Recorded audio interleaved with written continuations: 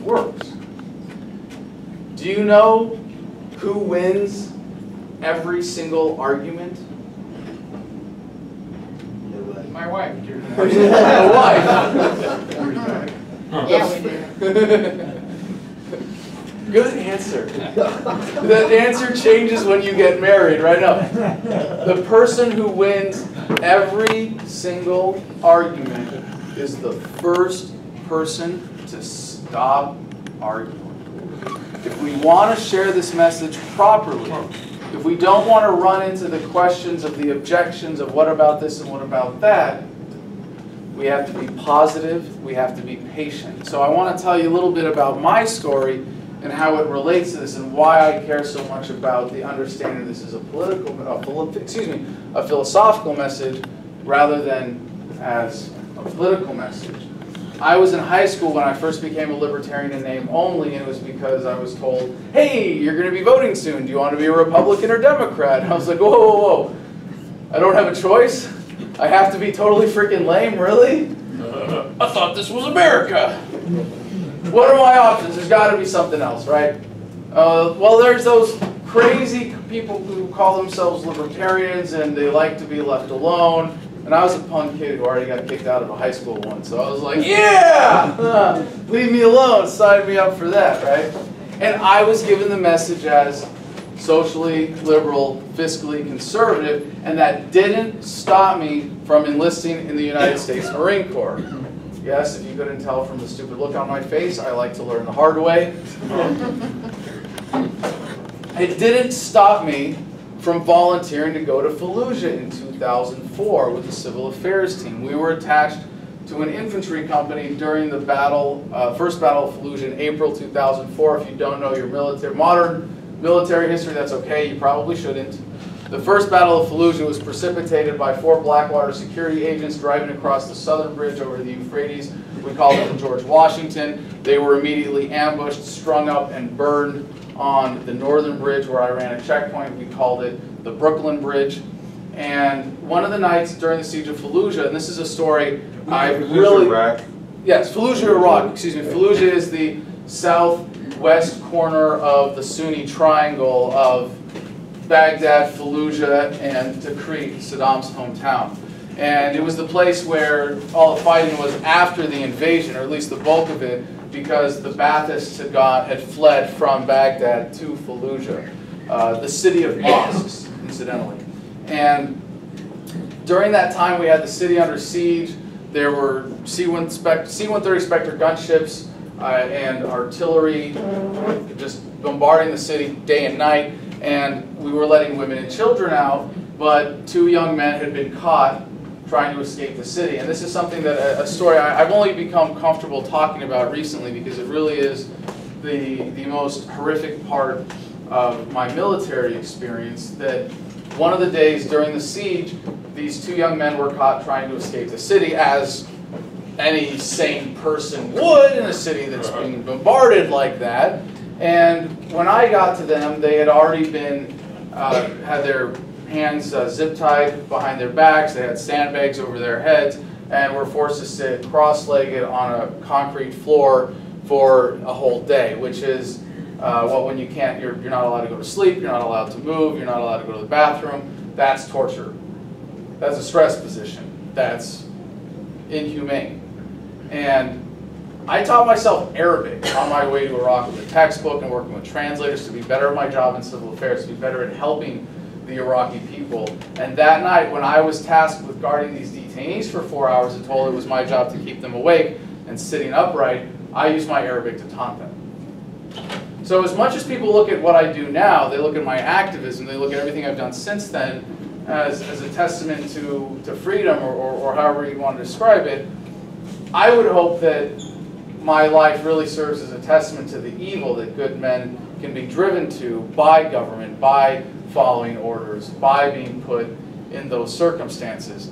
And this is, again, why understanding the message of libertarianism as a message of ethics is so critical, because it is absurd that for me to have been serving in a military monopoly, in a war based on lies that was clearly to serve profiteers, in a situation where I'm following orders and I'm torturing people whom I've never met and still calling myself a libertarian. We're better than that, and the message is better than that, and that's what actually connects with people. If you're not already pissed off and politically inclined, socially liberal, fiscally conservative, it's not going to motivate you. That's not going to turn you on. That's not going to get you really inquisitive and figuring out the deeper truths about this philosophy, this message. So for me, I got back from Fallujah. I got out of the military, and I moved to Washington, D.C. to get a master's in political management at George Washington University, where I finally came across the website, Iraq Veterans Against the War. And I just thought, okay, Iraq Veterans Against the War, that's me. I got to have my name on this list. Next thing you know, I fall into full-time activism. And this is kind of important, excuse me, for my background in civil disobedience, because a lot of the guys who were involved with Iraq Veterans Against the War were doing civil disobedience protests, at least going out and getting arrested, blocking intersections or entrances to bases, or just protesting places in D.C. without a permit where you're not supposed to.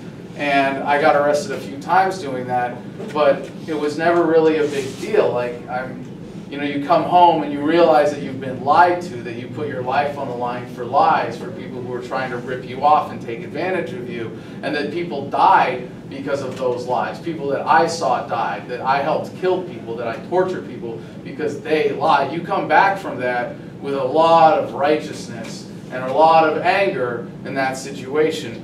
And for me, when they said, oh, well, you might get arrested and go to jail for a night or two, like, really? I just did 7 months in Fallujah. Don't threaten me with a good time. And I was surrounded by other veterans who really were genuine and risking their lives in anti-war activism the same way that we all had in the military. And I knew that they were well-intentioned, and yet we had these political conversations and debates that always came down to disagreements that ended up in matters of opinion. And I really wasn't satisfied with that. I thought there has to be real answers to these questions. It can't just be, if we all really want the best for humanity, there has to be a decisive answer to these political policy questions. And I was thinking, like, okay, I'm a libertarian. I know I'm right about everything. I just have to prove it. And that was the start of really accelerating my intellectual inquiry. I saw Freedom to Fascism, America Freedom to Fascism, Aaron Russo's documentary. You see some heads nodding. That was a pretty critical part of a lot of people's awakenings. Zeitgeist was a big one for me too. I know, yeah, heads nodding for Zeitgeist. Thank you. And then I decided to move home to New Mexico in 2009 to run for Congress in 2010 as a Republican. Okay, sometimes the room gets quiet, but that's when you're supposed to boo. All right, thank you. Yes, I was a Republican, but I'm better now. Thank you. It's been a long road to recovery, but your support has been much appreciated. I couldn't shut up when the race was over, so I ended up with a radio show in Albuquerque, AM 1550 KIVA, more positive talk radio, and that was the birth of Adam versus the Man. After 6 months, the show was about to get canceled because I wasn't selling ads, because I was making more money growing marijuana semi-legally. By the way, like, really, one of the coolest experiences of my life was having a police officer knock on my door. I know it sounds like the start of a horror story, right? No, having a police officer knock on my door, and for me to answer the door, and he says, "Excuse me, sir, we've had some complaints from your neighbors of the smell of marijuana in there." And I get to close the door on him. I get to say, "Excuse me for just a minute, sir. Close the door on him. Go get my card," and be like,